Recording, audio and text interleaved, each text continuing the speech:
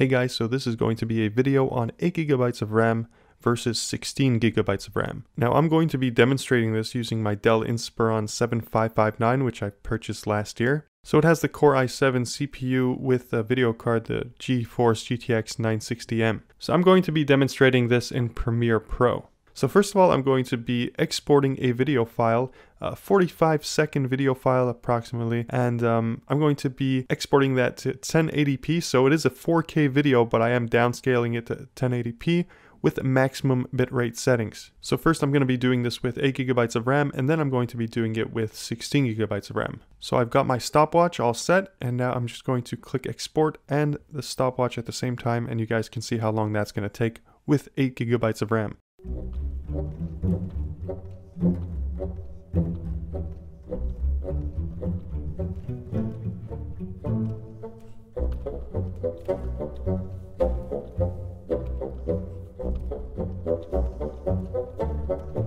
So that came in at 7 minutes and 30 seconds. So now let me go ahead and add another 8 gigabytes of RAM into this laptop, making a total of 16 gigabytes. I'm going to open up Premiere and export the same clip with the same settings, and we're going to see how long that's going to take. So first of all, let me open up my laptop, add this 8 gigabyte stick of RAM in there, and you guys can enjoy watching me do it.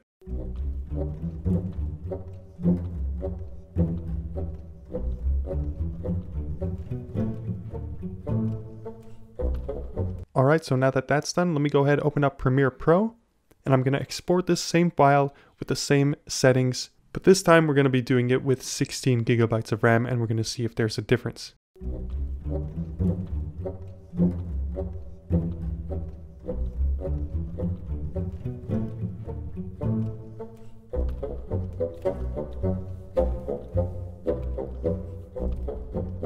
So that came in at 6 minutes and 40 seconds. So that's a little bit less than a minute faster with the 16 gigabytes of RAM. Now that's only with a short clip. Imagine if you were to export a longer clip, you would be saving quite a bit more time. Now I'm going to head on over to Davinci Resolve, which I had issues using with only 8 gigabytes of RAM.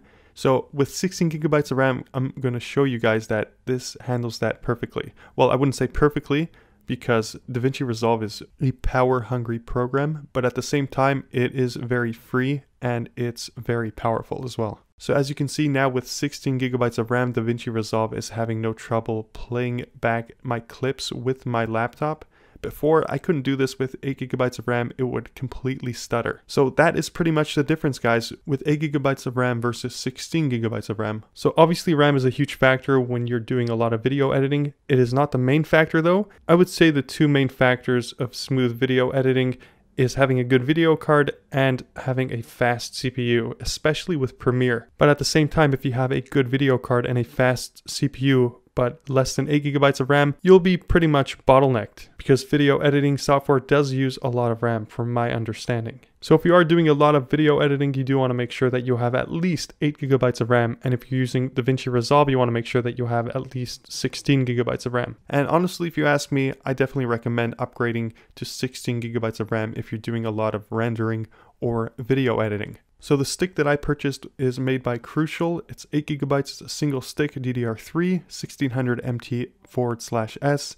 I'll have it in the description if you guys were interested in purchasing that same one. So that's going to be it, guys. Hopefully you did find this video informative. If you did, please do leave a like. For now, thank you guys for watching. And as always, I'll catch you on the flip side.